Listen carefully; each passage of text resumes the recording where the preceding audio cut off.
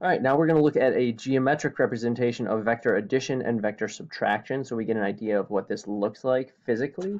So when we say geometric, that just means kind of like a graphical representation, but more on a generic plane, I guess. So first, let's look at addition.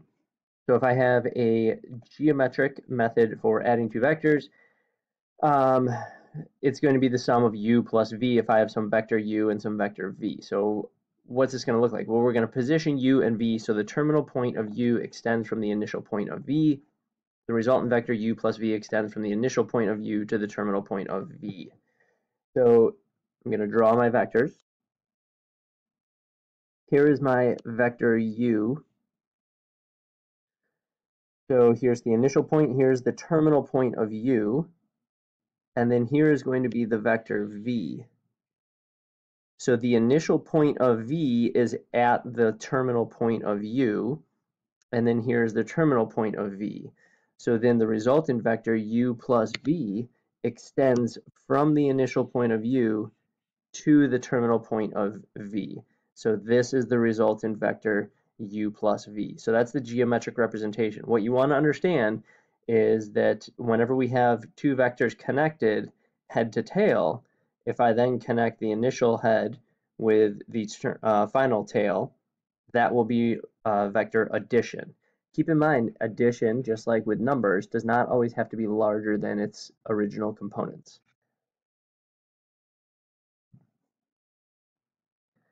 All right, so now we're going to look at subtraction of two vectors. So if I have some vector v, so here is vector v, and here is vector u.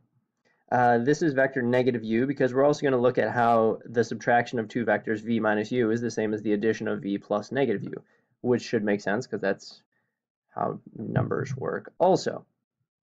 But first we're going to focus on the regular v and u.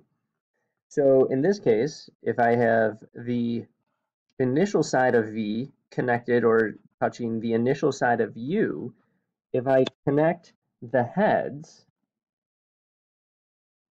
so if I draw this, this is going to be v minus u.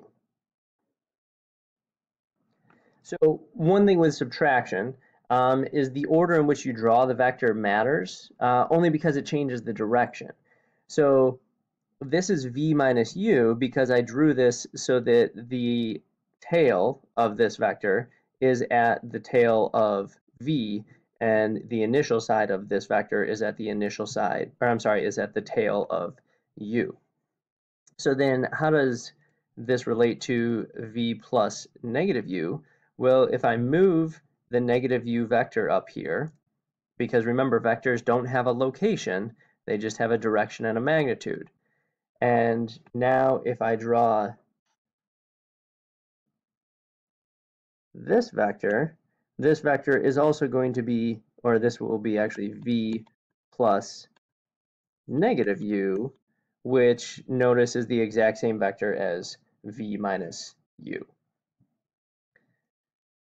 So again, vectors are directed line segments. We saw on this previous example a great demonstration of the fact that I can just shift this vector around as long as I don't change the magnitude or direction of it.